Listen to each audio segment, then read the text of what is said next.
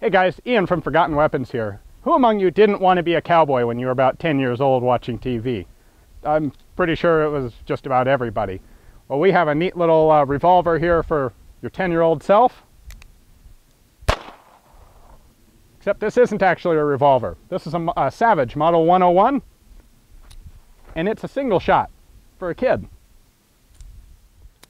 So the barrel and cylinder here are kind of actually a fake, and they pivot out the side of the frame. We have a little 22 caliber ejector right there. This lets us single load around, lock it up, fire, tilt the barrel out, and eject our case. Isn't that cool? They even went so far as to bore all the holes in the cylinder and put little fake bullets down in there. You know you're a cool cowboy when you got one of these.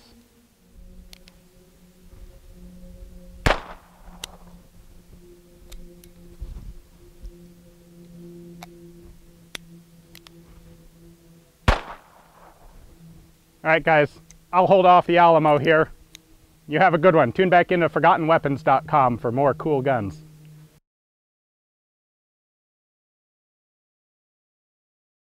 The entire cylinder and barrel assembly is one piece that I just broke.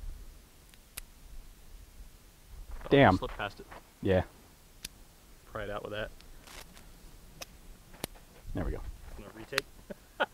Yeah, that one will go in the bloopers.